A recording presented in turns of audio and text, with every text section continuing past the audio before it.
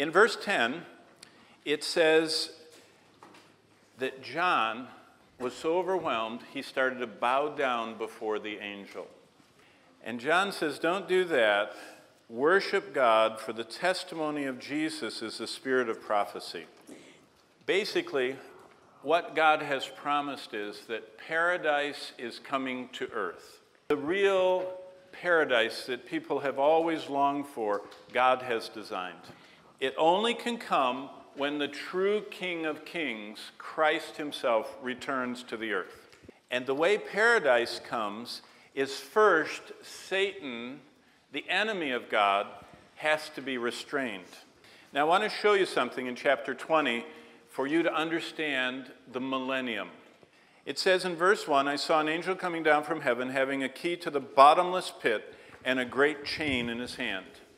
So either John saw a great angel coming from heaven with a chain in his hand and a key to the bottomless pit, or he saw we don't know what. See, John is writing down what he actually saw, and John saw an angel coming down from heaven with a key and a chain.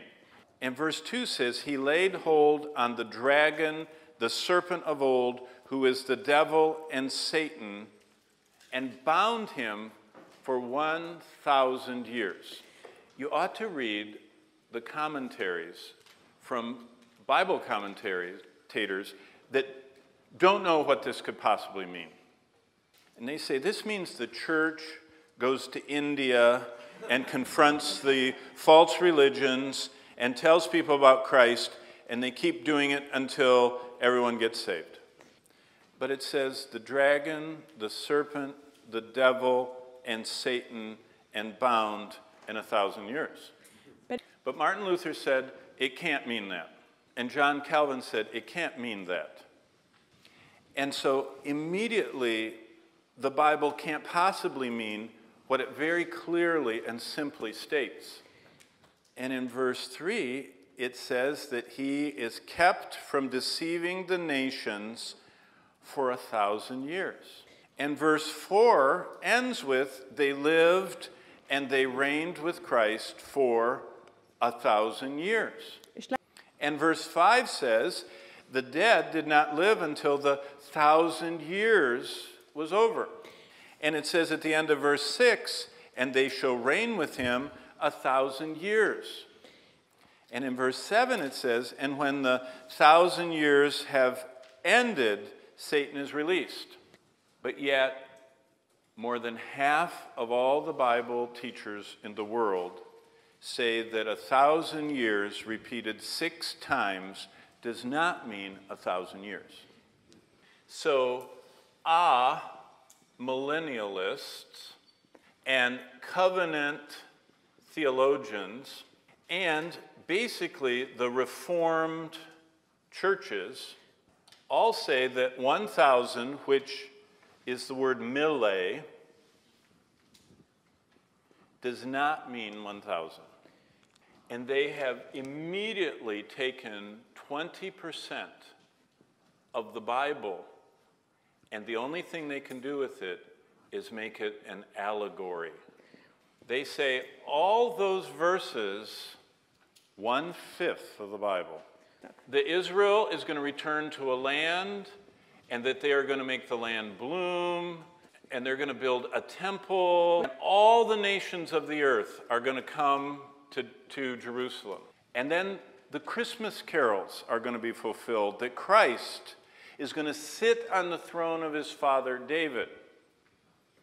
They say, no, all of that is about church planting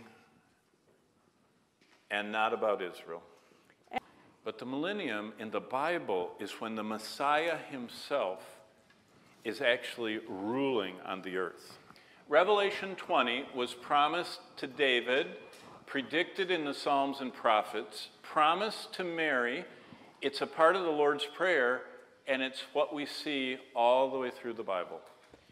And the only way you can understand the majority of the prophecies of the Old Testament is to have them be connected to where God says they're connected, the millennium. So the millennium is described in the Bible as the earth has physical changes, the curse is lifted, creation is redeemed, and the whole earth gets to know about God. But it's not eternity, it's not heaven, because there is still death, there is still sin, people have their own farm, and the earth is producing fruit. Now, look what happens starting in verse 7 of Revelation 20. Satan is released in verse 7, and he goes right back to work in verse 8, deceiving the nations.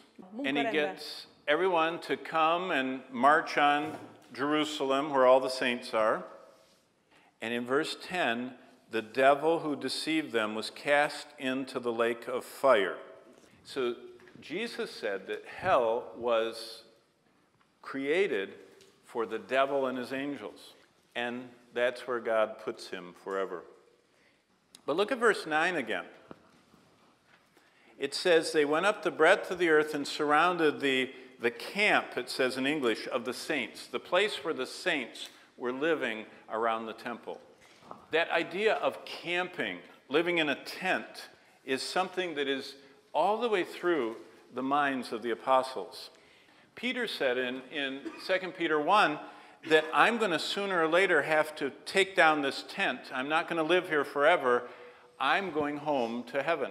So I wrote in my Bible, heaven is home, life is camping. Now basically we could summarize all the Old Testament millennial promises by looking at how the first pastor of the first church described the future. In Acts chapter 15, James says some very interesting things. James says that Simon, or Peter, declared how God had first visited the Gentiles to take out of them a people for his name. He just described the church, the Gentiles, all the nations hearing about the gospel, and God calling out of them a people, the church. Now listen to what the very first pastor of the very first church that was under the inspiration of God's Spirit and that was teaching the Bible says happens next. James summarizes what all the Old Testament promises about the coming millennium meant in relation to the church.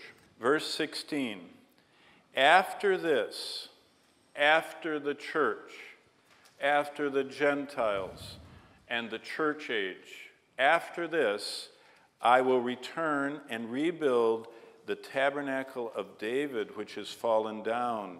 I will rebuild its ruins, and I will set it up. James understood that God's plan for the church was for a period, and then he was done with the church, and he takes the church out of this world, and he starts using Israel as he always intended to use them to reach the world during the tribulation. And now we come to the most sobering part of the Bible. Jesus is so holy that he cannot allow those who choose to refuse him to go unpunished. Bethany asks, what's the purpose of having the millennium? From a human perspective, I would say that it's to fulfill the 20% of the Bible that God promised is going to happen that has never happened. So basically, there's an awful lot of stuff God has promised on oath that he's going to do that he has never done. One of the most sobering things about hell is that Jesus talked more about hell than he talked about heaven. Most of us always think of Jesus as loving and kind and gentle, but Jesus talked twice about hell and judgment for every one time he talked about all the wonderful things of heaven. And basically, hell has this horror, suffering, the blackness of darkness forever, Jesus warned about. And then in Mark 9:44, Jesus adds that hell is kind of like a garbage dump where there are worms and where it's endless suffering. But basically, consistently, Jesus always said, there are two roads, there are two destinations, there are two choices in life. And there's the wide, broad road that most people are on, going away from God. And the end of that road leads into the place of darkness and torment and punishment. And then there's the narrow road that's difficult that leads Christ's way to heaven. So now let's go to the last two chapters. Sasha, I see that hand. So basically, Sasha is asking about a realm of theology that's called the decrees of God. His plans that have never been revealed to us, but we see them by what he does. And basically, the decrees of God in theology are called the secret things. And it says in Deuteronomy 29:29, the secret things belong to God, but what is revealed is what we're supposed to operate on and build our lives around. And what I get out of the Millennium is that a perfect environment never makes people perfect. And I don't like plastic bags, floating in the ocean. I don't like smoke and trees dying and the environment being ruined by humans. But no matter how much we protect and preserve and renew the world, it never will make people perfect and able to go to heaven. God shows that in the Millennium. He makes all the curse of weeds and thistles and snakes and spiders and animals killing people and killing each other. He stops all that and makes people not die rapidly, and they still won't follow him. I think, like Jeremiah said in chapter 9, the Millennium shows how wicked human hearts are. Because even in a perfect world given to them by God, the vast majority of every human on earth, when given a chance, follows Satan as soon as they can. So I think why God does that is never answered, just like he never answered Job why he killed his children and why he took all of his goods away from him.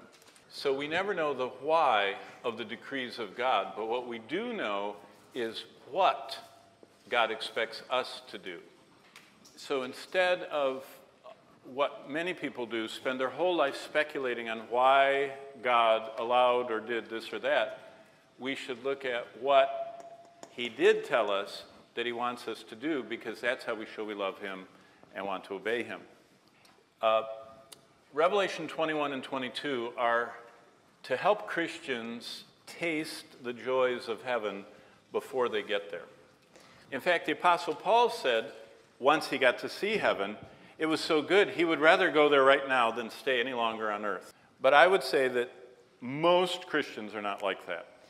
In fact, an American Bible teacher wrote a very interesting book about 20 years ago, and it's called Heaven Can Wait.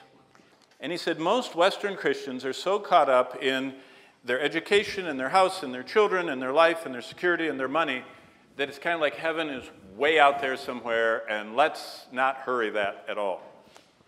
But in John 14, starting in verse 1, Jesus starts explaining that heaven is a dwelling place where we get to live forever in the same home and family as God.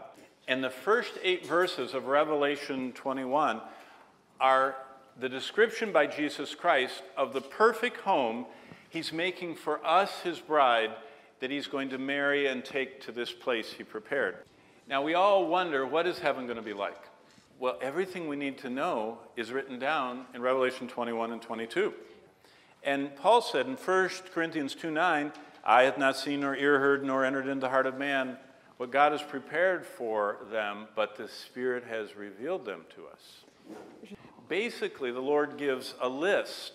And if you want to look at Revelation 21:27, he tells us what will be in heaven and what won't be in heaven. And it says, "There shall by no means enter it anything that defiles or causes an abomination or a lie, but only those who are written in the Lamb's book of life." Basically, God says heaven is all about what I promised. Emmanuel, God with us, that you get to live with me. In fact, that's what Jesus said in John 14:3. Where I am, you're going to get to be also. And just like when you're in love on earth, you're always thinking about the person you love, and you're always trying to talk to them and spend time with them and plan with them. Jesus loves us and wants us to be with him. And that brings us back to what Jesus already told the church back in Revelation 3. Jesus wants us bearing fruit, obeying him, doing what he left us to do. Have you ever gotten an apple and taken a big bite out of it, and when you pulled it away, you looked and you had half of a worm in your mouth because you bit it? Most of you probably not, because they invented pesticides in the last 25 years. The worms that spoil the fruit that God left us to do are little choices we make in life that don't please the Lord. Serving Christ is rarely comfortable and convenient. Getting up early in the morning and reading your Bible, spending time praying when you have so much to do, going and talking to people that don't want to be talked to is just not comfortable, and it's not convenient. In fact, I saw the contrast when I served over here 40 years ago in Central Europe. We would go to churches in Romania where they were meeting out in the country in a barn that had all types of holes in the rooftop of the barn. And the people would sit on benches, and if it rained, they all just brought some type of rain protectant, and all the people on the bench had it on their heads, and they all sat there underneath, and no one stopped listening. They just sat there as it rained. And they sat on benches that didn't have backs like a chair, and the service usually went for 4 or 5 hours. And I said, why are you guys going for 4 or 5 hours? And they said, well, we don't know if this might be the very last service we ever have. If the guards take us to jail, this might be our last service. We want to get all we can get. In America, if the church building is not comfortable, and if you can't find a good parking space conveniently close to the door, many people keep driving on Sunday and they don't even have time to go to church. For 40 years, every Sunday, in every church I ever pastored, if it rained, the attendance was down noticeably. Because it's not comfortable or convenient to run and get your pretty shoes wet and get your clothes wet and to get yourself wet and to ruin your hair. I would rather stay home than go worship God. So comfort and convenience are like little worms that spoil the fruit of obeying God. Another one is being recognized by someone for what you did and commended for it. And another problem is security. We all want to be safe and secure and not lose our stuff and not lose anything. And we want to be comfortable and we want to be recognized and we want to be secure. And I think what we all need to ask ourselves is, will we hear Christ's well done? In fact, there's a clue in that passage in Matthew 25 that most of us don't think about. Jesus said, well done, good and faithful, and we think about that part. But he says, well done, good and faithful servants. A servant is someone who does the will of another. A servant is told what to do, and they do it. But a good servant and a faithful servant does what they're told to do with joy, and even when no one's watching them. If you read the rest of Revelation 21, he talks about the incredible wonders of heaven. In fact, John is told to call it a new heaven and a new earth. There are two types of new things: new of the same and new of different.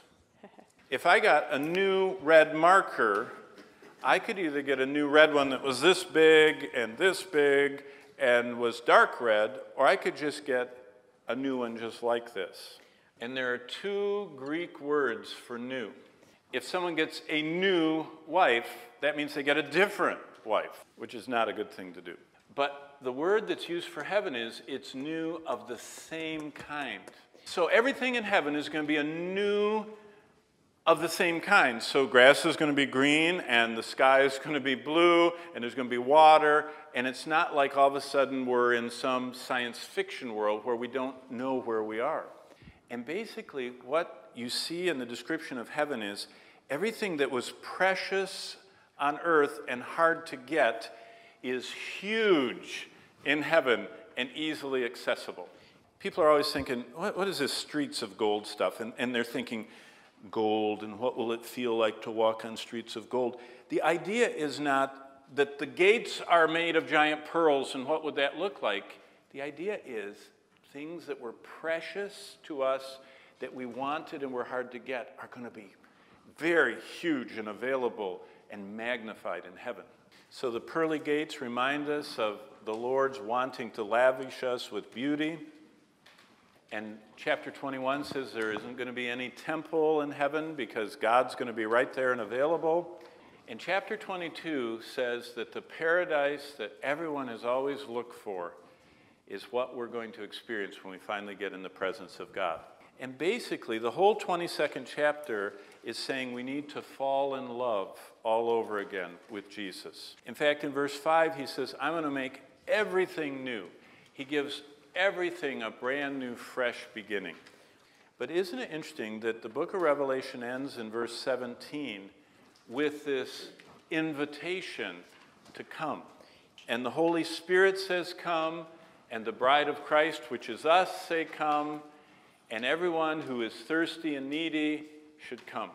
Do you see why the early church loved the book of Revelation? They knew that heaven was just going to be the best of everything on earth, and it's going to be forever ours to share with God.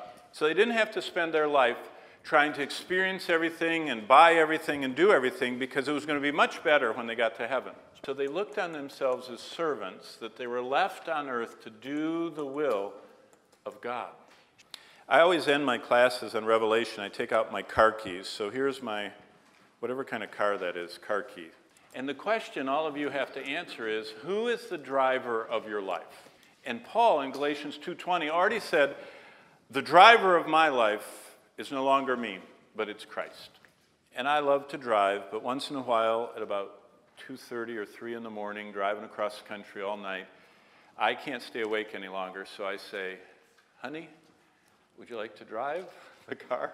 And I pull over to the edge of the road and come to a stop, and I put the car into park, and I turn it off, and I pull out the keys, and I get out of the car, and I walk all the way around, and I open the door, and I say, here you go, honey, you can drive. In life, our lives are like driving a car, and we're right there driving. And Jesus is sitting right next to us, and he says, you know, I could do much better than you're doing. And we go over in the ditch, and we get stuck, and we have accidents, and he patiently, lovingly sits there in the driver's seat and goes, it's okay, but I could do so much better if you just let me drive. The will of the Lord is that we are his servants, and we let him drive. And the judgment seat of Christ is what Martin Luther was talking about when he said, every day I get in the car, I think about the fact that someday I'm going to stand in front of the Lord Jesus Christ. I'm going to answer to how much of my life I surrendered to him to drive. So the question is, are you getting ready every day of your life to stand? By the way, that's the Bema seat. That's Corinth. That's last month. Bonnie and I were there. That's the actual spot where Paul stood in front of the Bema when he was convicted and afflicted there, and that's the picture he used of heaven. So that's my message to you. Thanks for listening. I hope you'll become my friend on Facebook, and I hope you'll pray for us as a family.